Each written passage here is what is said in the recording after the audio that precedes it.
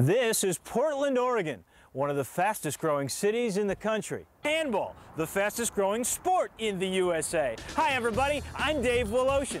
We're at the Multnomah Athletic Club to see the best players in the world, both men and women, slug it out to see who will survive the toughest of the court sports.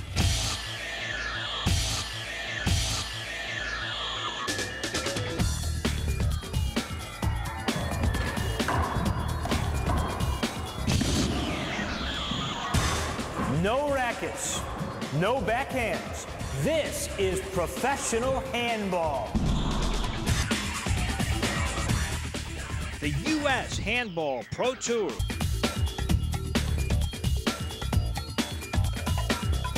Welcome back to the MAC and the number 3 seed in this tournament, ranked 4th in the world. Vince Munoz serving up 6-4 over John Bike. He's the number 2 player in the world.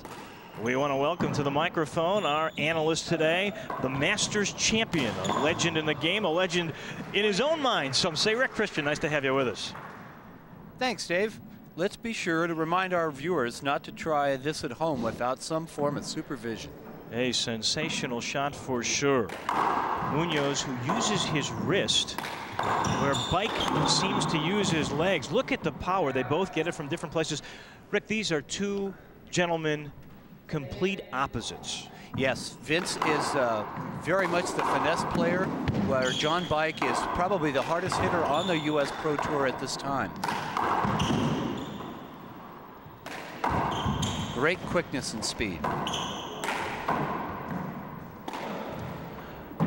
Bike used his right hand. He's naturally a lefty. That one just misses, and Munoz wants to call timeout. He's known on the tour as the quiet man.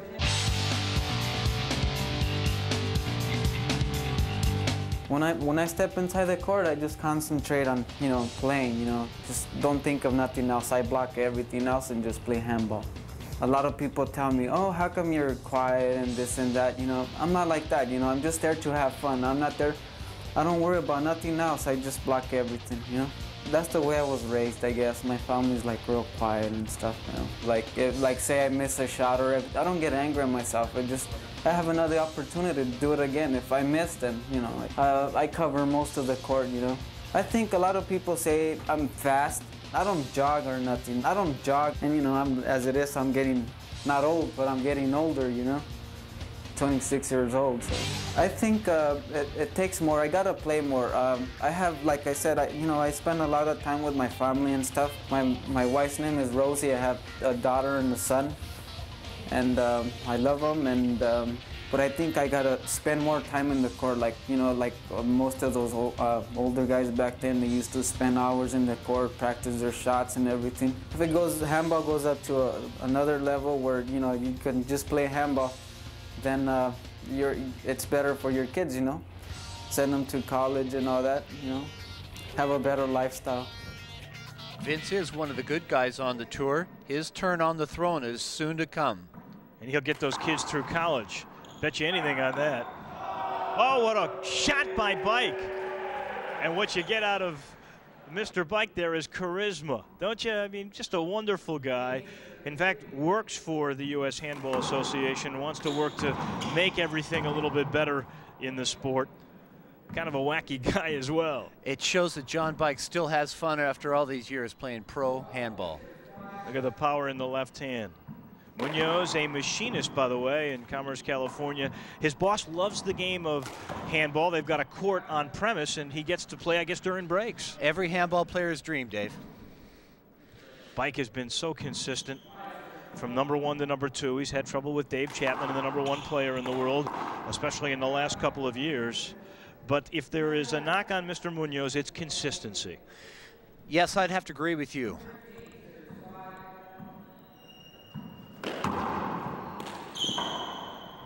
That was with the offhand there, but that's with the dominant hand. Oh, what power by John Bike in the put away. John Bike followed that ball through all the glass walls, took the ball off the back wall perfectly, and flattened it. Bike, another one of the players who was taught by his father. So many of the greats in the top 10 on tour today learn from their dads. Here is match point. And there it is. John Bike advances. He'll take on the winner of David Chapman and Naty Alvarado Jr. So a big hand for John Bike, and we're back with that second semi in just a moment.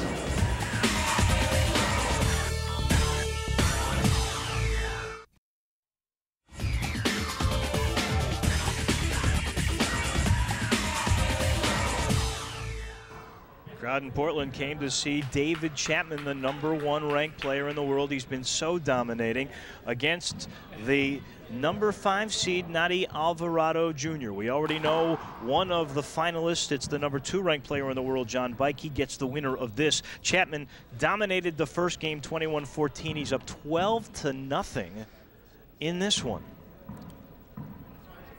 Alvarado, 22 years old, lives in Hesperia, California, out in the desert. And finally breaks through. Yes, there Naty finally breaks through. Let's see if he can get a little rhythm, get some points on the board here. Naty works with his mother, trying to get his real estate license. Chapman, a student at Southwest Missouri and the captain of the best handball team in the nation collegiately. And that is a hinder. Naty was trying to drive this ball down the left side, pulled it into the middle of the court, giving Dave a definite hinder. Call was good, no question about that. And now Naty Alvarado, whose dad is considered the greatest who ever played the game, has to search for his own place in the sport. You must feel pretty good about that. Yeah. When I look back in the last 2 years, I would have never even guessed that I would be here. There was, from day one, started playing, I thought, no way, I couldn't do this. I used to read the magazine and said, oh, this would be great to be on the Pro Tour, get a Pro Tour Gatorade shirt. And to me, that was like, that was the greatest thing in the world. And you're right. Right now, when I look back on the last 2 years, I'm very happy. I look at it now as a business. You know, my dad has drilled that in my head. You have to look at yourself as a commodity almost. You have to take care of yourself. You have to be taken care of when you're away, and you don't go and do things for free anymore because this is, you know, this is partially my living. So yeah, it's business-like now, but when I'm on the court, practicing, back home training, I have a lot of fun. But when I come here, it's business. I guess when I get in the court, I rely on the serve right away to get the cripple, and the cripple means that you get a setup. So I guess I look at that as maybe that's not how I should play, but that's how I play right now. I look for the cripple. That's probably how I play. I like to serve and give me a setup. Naty's serve and shoot format works real well with most of the players in handball. However, today he's playing David Chapman, who by far has the best return of service in handball. Look at that. That was with the left hand. I tell you, he is amazing. And he's won 6 of 7 of the tour stops. I think it's a fair question to ask you, Rick. We've just seen the piece on Naty Alvarado Jr. talked about his dad. Will we someday talk about David Chapman in those same kinds of terms as we talked with Alvarado Sr.? At 20 years old, it's tough to make that call right now.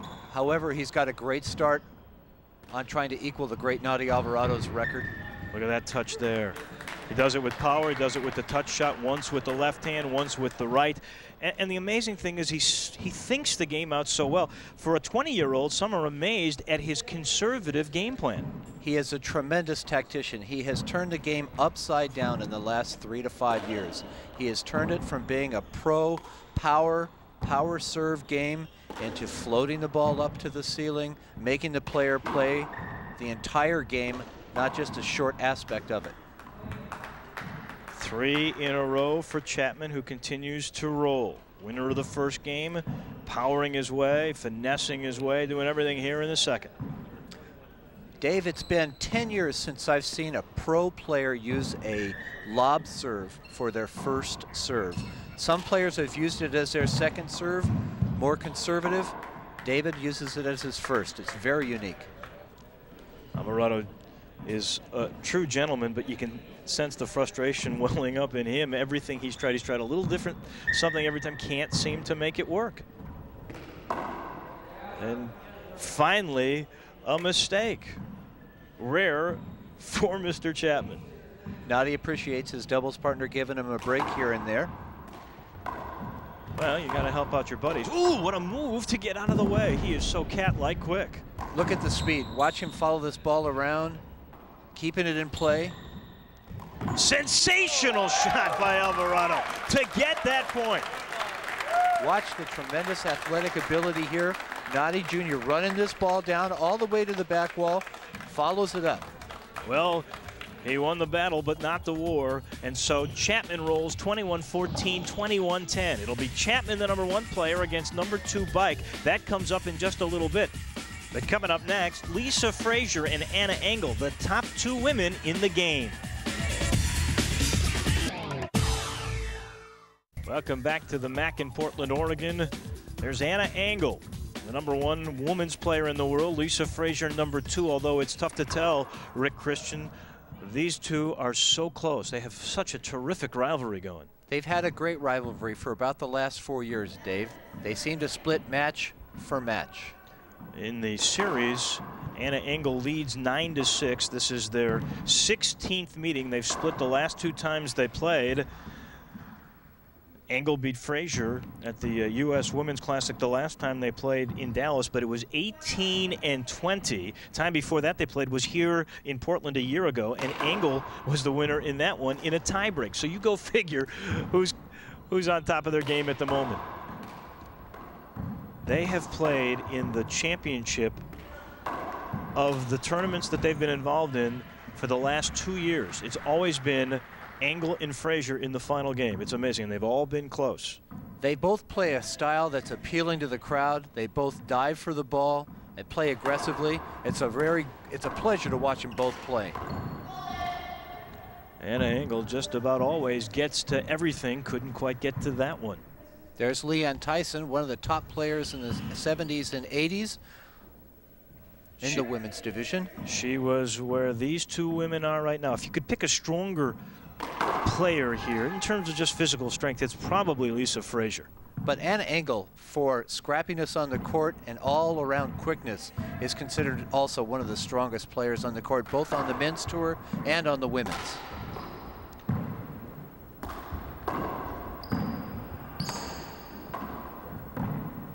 This kill shot from the back is what Lisa Fraser's known for. Lisa will play offense from as deep as 35 to 38 feet. Here she shows a right side wall, front wall kill shot from about 37 feet. Perfectly executed. Just graduated from college and will be a teacher of PE. At least that's what she thinks she's going to do. A lot of options for this young, gifted athlete. I think she played volleyball for a little while as well. She can play just about any sport. Anna Engele, you see, the mother of 2. And yet plays a lot, and is she in some kind of shape? Lisa Fraser, the pride of Canada. She's from Winnipeg, and I think she's won just about everything that Canada has to offer. In fact, she plays a weekly game with Merv Deckert, who was a multi-time national Canadian champion, a buddy of yours, isn't he? Yeah, Merv's at the same age bracket as I am. We've run into each other from time to time. I think we've split most of the matches we've played. So it makes her so tough, although there is a rare miss. Hey, these 2 are like the Martina and Chrissy of handball.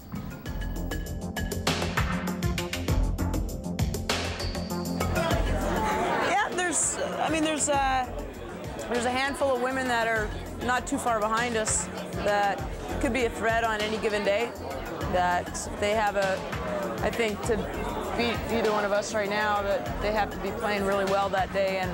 But I guess ultimately, yeah, Lisa's my main competition. I think that the beauty of us, the way we play against each other, is that we do contrast each other a lot. And it also hits the ball really hard, and she plays strong, and she's very consistent, but she's got way faster feet than I do in the front court. She's strong. Her strength hits the ball hard. Serves well. Has a great back wall shot. She can do anything off the back wall. One thing, Anna will always go for the shot. Doesn't matter how high it is or how low it is. She will always dive for the shot and make that last little extra effort, pick up the ball. Whereas a lot of times I just, it's down, she's not gonna get it, forget it. And the next thing you know, she's rolling it out, diving, falling across the floor. So I'd say just her quickness and her anticipation is something that I wish I had. We're both mentally tough. Just depends on the day, on the tournament. I mean, the physical part is a given now. I mean, we both know that we have to play strong to be able to beat each other. It's just whoever's got it that day up top. Well, in any sport, you always have to have role models. And I think the nice thing about when we move around for tournament to tournament is when we go into different cities and we play in front of a crowd that has never seen top women handball players play against each other. And I think there's a lot more women that'll get a chance to see it. And that's the only way that we're going to get a chance to get more people into the game. So raising the awareness is key, and I think we do a good job at it. They have done a terrific job of making people notice them and the sport. In fact, the National Handball Association just inducted their first woman ever into the Hall of Fame. Yeah, that's right, Dave. This year, the U.S. Handball Association Hall of Fame Committee nominated and elected Rosemary Bellini out of New York City into their Hall of Fame team. Pride of St. Paul with a big right hand that time. That's her dominant hand, and she starts to get on a bit of a roll. You see how she's modified her shirt. She doesn't like anything in the way of that powerful right hand or even the left. And I tell you, you look at her, you have to love the scrap and the emotion with which she plays.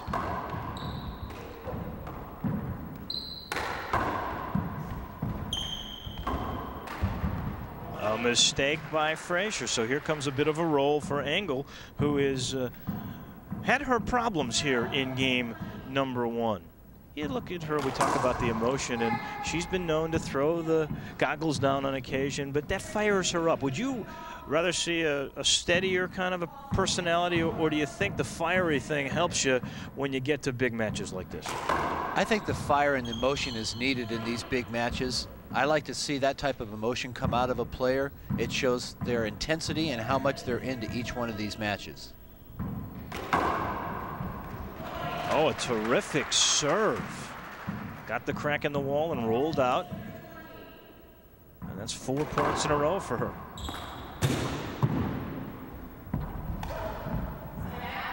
Offhand got her that time.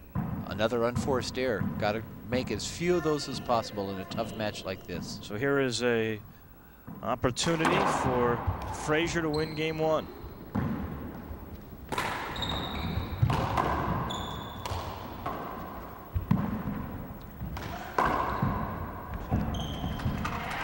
Side out, so the scrappy mom of 2 hangs in. Anna playing great offense with her left hand, driving the ball right along the left side wall, forcing Lisa Fraser back deep in the corner. Well, she's mentally tough to have come back from where she was down, and there's another point. This was 20-10, now it's 20-15.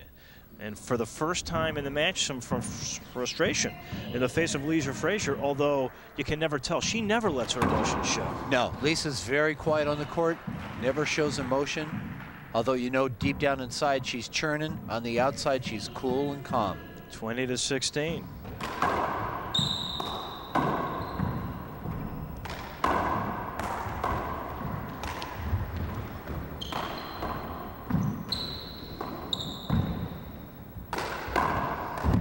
What a get.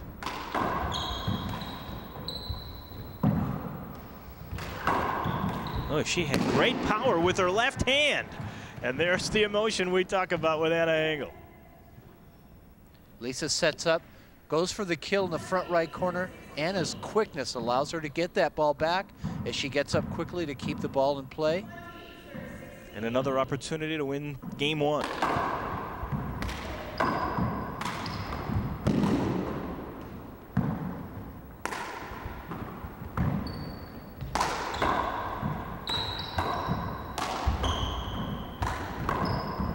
And there it is, the great passing shot by Fraser, and she wins the first game 21-16 in a rare blowout. She won the second game 21-6. So our champion is Lisa Fraser. We've got the men's championship coming up in just a bit. Don't go anywhere.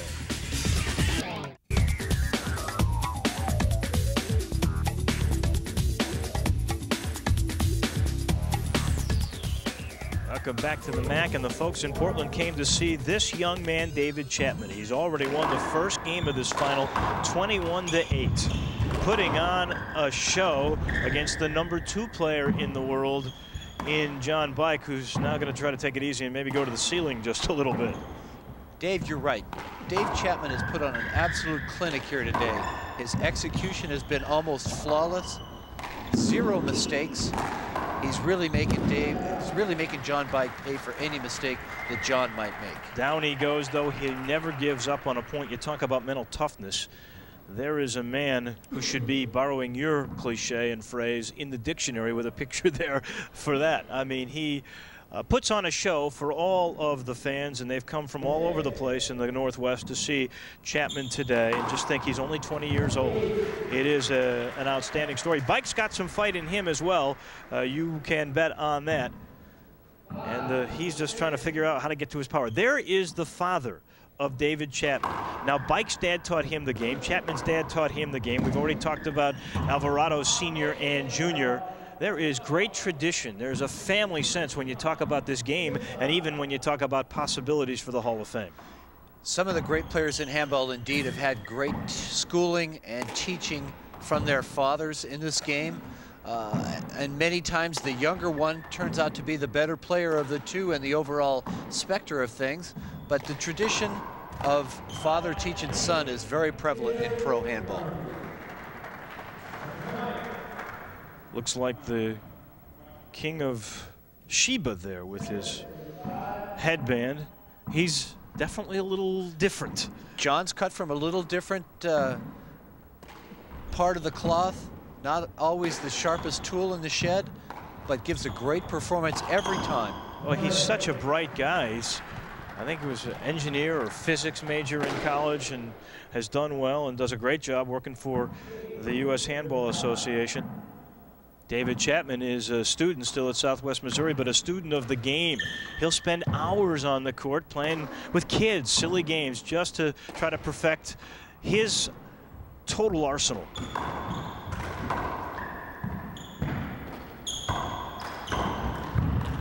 Look at the jockeying back and forth here and the anticipation. That is what David Chapman says is his strength. Great hustle, great speed in that match. Both players driving each other side to side. John Bike coming up with the winner, a dump shot with his right hand down the right side. Well, Chapman says he can anticipate, so can Bike. And look at the size of the legs. That's where he gets the power.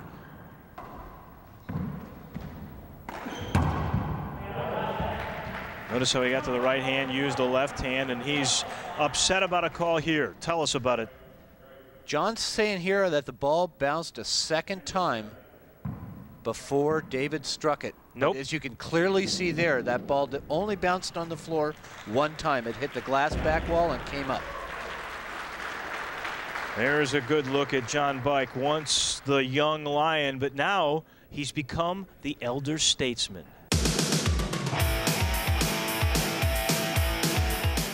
Our game is the perfect mixture of physical and mental skills. I climbed to the top purely on physical skills, and now that I'm 30, I'm trying to incorporate a more cerebral approach. Not working yet, but right now I'm a mixture. I'm in flux. I'm the hardest hitter. I'm the hardest hitter here. I'm the hardest hitter.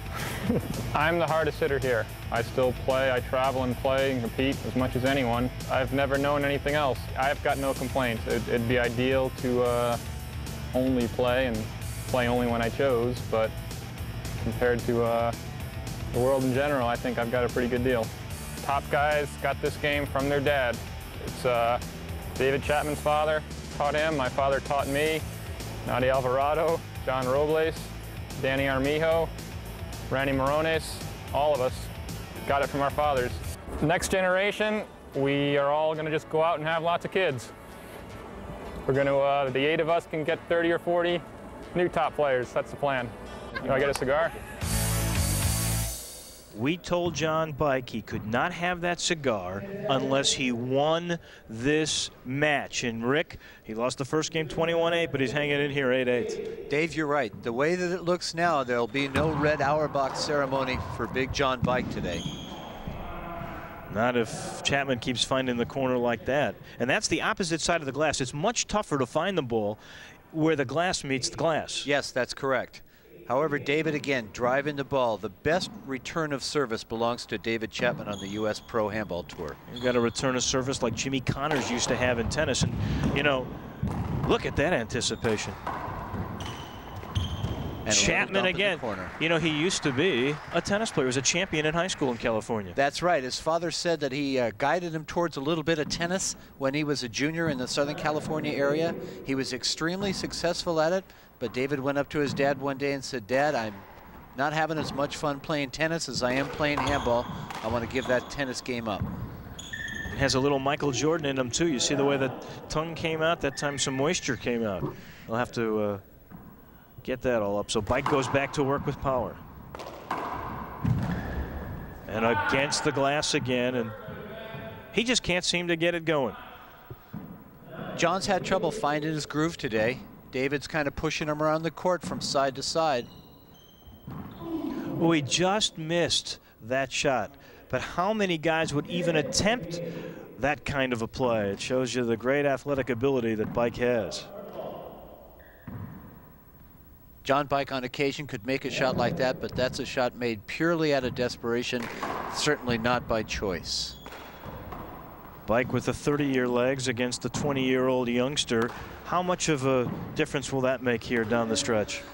Down the stretch, especially in tournaments where you're playing 3 and 4 days in a row, it makes a huge difference. If it's a one-day tournament for a lot of money, the difference is not as great.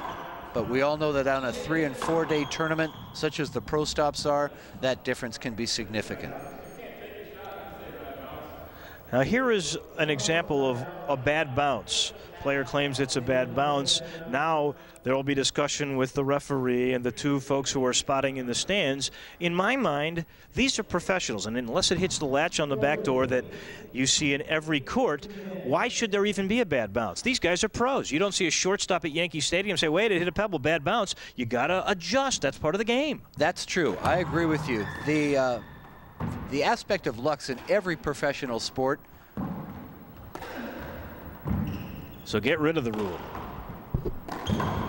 That's what we say anyway. Yeah, easy to say from up here, isn't it? Yeah. One thing about Chapman, he mixes everything up. You never know which way he's going to go, and he's got every shot. Is there anybody else on tour today that can hit both hands the way he can? No. John, David has the ability to push the player around the court with both hands. His skill and shot selection is at times flawless, and his direction and angles with the ball is unlike anyone else on the current pro tour. Now there's the anticipation. What a great rally this is, and watch how he finishes. Right up front, going to baby this ball right in the front. And I got to tip the cap to our camera people on that one. Was that a great looking angle to see how he finished it off? Handball's a great game to watch, even a better one when you get a view like that.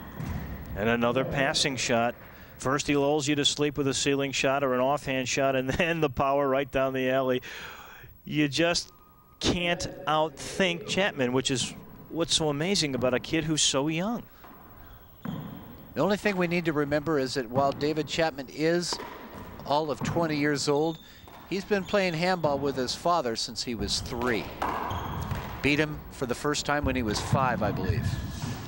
It keeps getting lower every time we talk. I think he was originally 12 at one point. Watch again the grace and the finish by David Chapman as he tries to finish off John Bike. Welcome back to the MAC in Portland. Dave Woloshin and Rick Christian. John Bike trailing 12-8 in the championship game to David Chapman, who won the first game, by the way, in the best of 3 by a score of 21-8. Again, Dave, here's David Chapman running John Bike from one side of the court to the other, using the whole court to his advantage, waiting for the setup and putting the ball away for a point. Textbook. And you got to figure fatigue becomes a factor, which leaves the ball in the perfect setup position for that lethal right hand.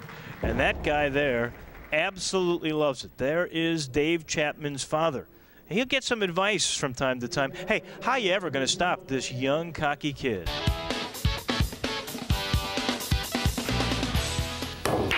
I think I've brought a lot more dimensions back to the game.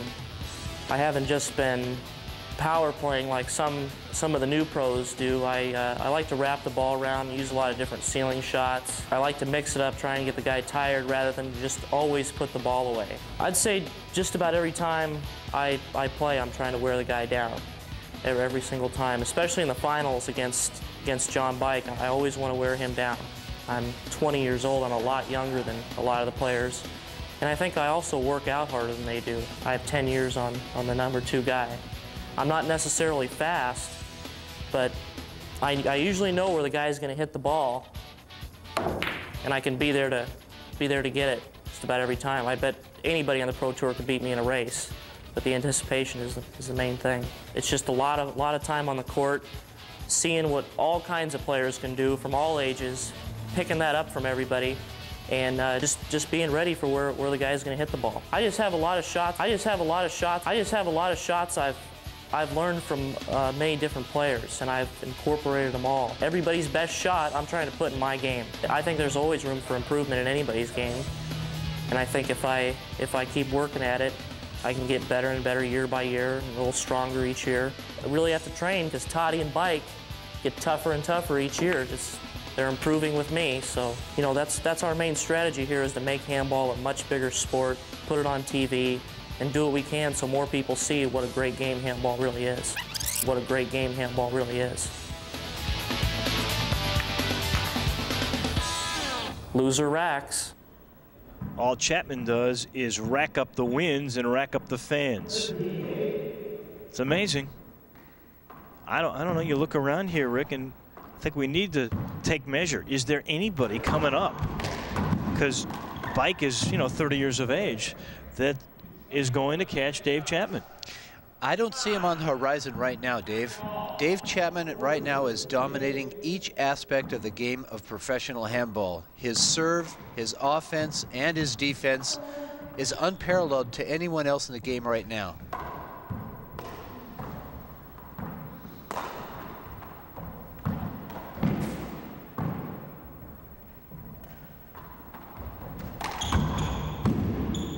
$15-8, he waited and waited and waited, forced Bike over to that side, and then put him away.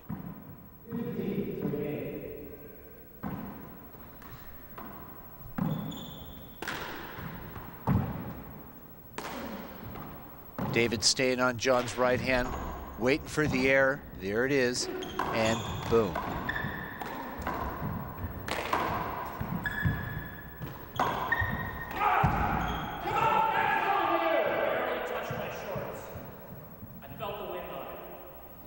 There's the honesty. Says it touched his shorts. Dave Chapman off the back wall with that left-handed, put a little reverse on it to keep it close to the sidewall, jumping the ball away from John Bike. And it counted. That's 8 points in a row for Chapman. 16-8. Now make it 17-8.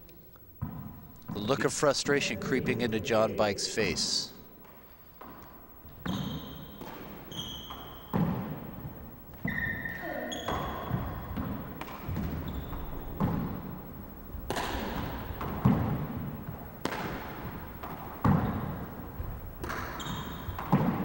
Both players being real patient at this stage. Which has got to be a pretty difficult thing for Bike to do because he's down so much, and there isn't 1 point to get you back in. But there is a terrific shot. The patience paid off for John Bike. John Bike with the offensive right hand, placing the ball low on the front wall for a point. What would you do if you were John Bike here? A little short. If I were in John Bike's shoes at the moment, I think I would go all out. Right here, there's no time for patience. There's no time for second thoughts. Go with what works best for you. Play as hard as you can and hope for the best. Well, he's listening. He went for a wild one there, and they're away from the ceiling game, but it only works to the benefit of Chapman. Side is out. A great touch kill by David Chapman. There's that easy serve again, making him use his right hand.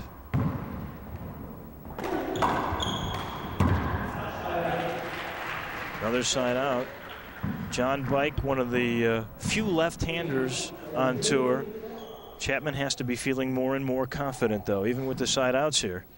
If they go to that ceiling game they went to a little while ago, that's really to the benefit of Chapman. That plays right into David's game plan. John Bike, not much patience right there, trying to drive the ball down the right side wall. Just barely missed it.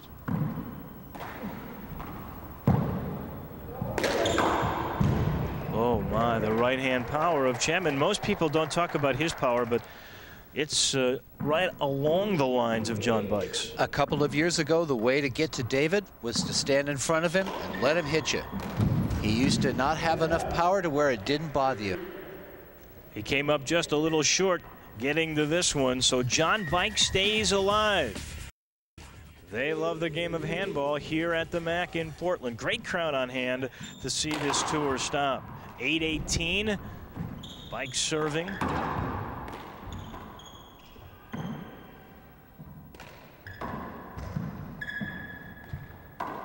Tough shot.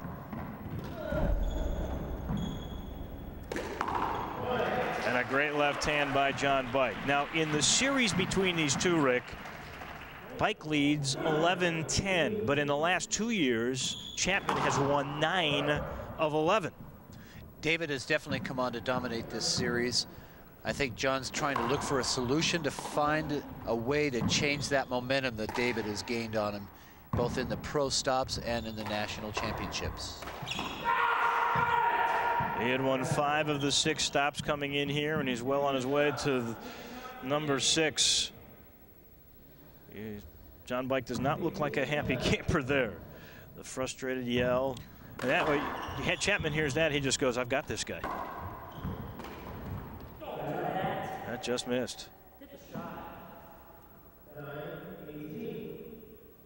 Chapman can show some fire as well. Yes, David does get fired up. He's been known to argue with the referee and himself and his opponent from time to time. It's all part of the complete game from David Chapman. Bike a couple in a row now. New hope. And a hinder.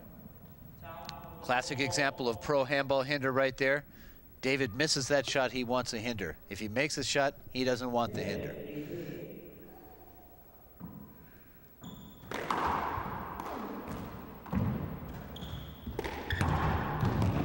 What a get. Oh, first the get, then the finish, both with the left hand.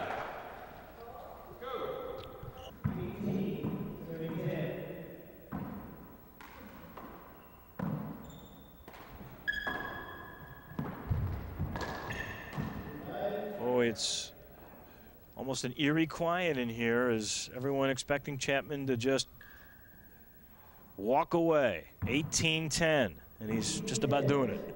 He's showing all the skills to the people of Portland that he's developed over the years in handball. Another finish with the offhand. 19-10. Remember, he won the first one 21-8. Just totally dominating the tour, and he is ripping apart the #2 player in the world. This isn't a fluke. This isn't a first-round game. This is the former #1. This is the big, powerful John Bike, now down 20-10. An incredible performance today, Dave, by David Chapman. I've seen him play well before, but this could be the best I've seen him play throughout the match. Here's a possible championship point. And there it is. David Chapman has won 6 of the 7 stops this year. The last time we saw him a year ago in Houston at the Nationals, he knocked off Octavio Silveira in much the same fashion, and today he wastes John Bike in 2 straight.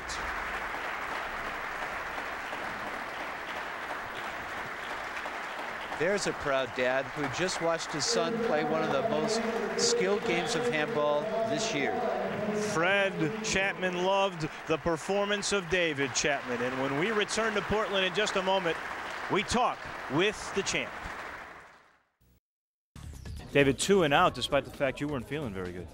Yeah, I came in, I was pretty sick coming into this match. I didn't think I would play as well as I did today. I think I played extremely well, probably the best I played all season today. Do you think winning 5 out of 6 now in this tour stop this year, that there's a gap between you and the rest of the field that's getting wider and wider? I think there's a gap between the top three, myself, John Bike, and Octavio Silvera, and the rest of the field, definitely. I think I have a slight edge over them now, but if they play well, it's anybody's game in there. But he was awesome today. 21-8, 21-10 over the #2 player in the world, John Bike. Only 20 years of age. What kind of future does this young man have, considering that out of 7 stops on tour so far this year, Chapman has won 6. Clearly the dominant player in the game today. It's been an outstanding week here in Portland. We want to thank everybody at the Mac Club. And so for Rick Christian, this is Dave Woloshin saying so long from Portland.